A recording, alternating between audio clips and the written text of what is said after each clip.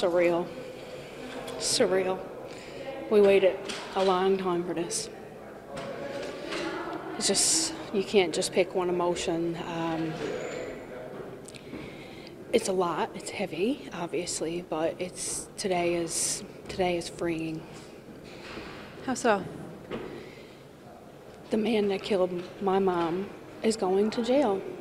I'm confident in that. And this is the start. This is what I fought for years. What do you make of it taking 7 years to be in this courtroom today? I don't know what to make of it. I thought it was over. I did. It was hard to have hope after so many years, but no, this is a Christmas miracle. This is what I always wanted. It's happening. My mom is going to get justice. You sound so confident, and you use the word freeing. What's going to happen now? What do you think is going to happen now? There's going to be a trial, obviously. And I'm going to get all my answers when this goes to trial. What do you know about how things may have changed? I mean, RCMP alluded that you need a lot of evidence in order to charge someone with this. So 7 years later, I mean, why now? They just finally got what they needed. They got the peace they were waiting for. It finally happened. I just can't believe it.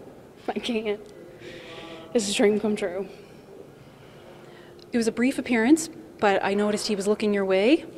What was that like? This just felt good. The last time he seen me, that man killed my mother, and he laughed in my face. The last time I seen him, he waved and grinned at me, and I'm the one on the other side grinning now. Looks good on him. This is what he deserves. He's going to get what he deserves. You've said before that your mom was afraid of him, of your dad. So now on this side, 7 years later, as a mom, how do you feel about when she suggests to you that she was afraid? My mom's fear is what makes me not afraid. Anytime I've ever felt afraid, I have thought back to what she went through on that night, and I'm not afraid of anything. She is my strength. So you and your family, you're going to sit in on this courthouse and you're going to follow this, hey? I'm not missing a single minute of it, ever. I'm seeing this out to the end. You talked before about how you not only lost your mom, but you lost your dad when this happened. Do you still feel that way? I have never stopped feeling that way. I'm past acceptance. It's just a part of life now.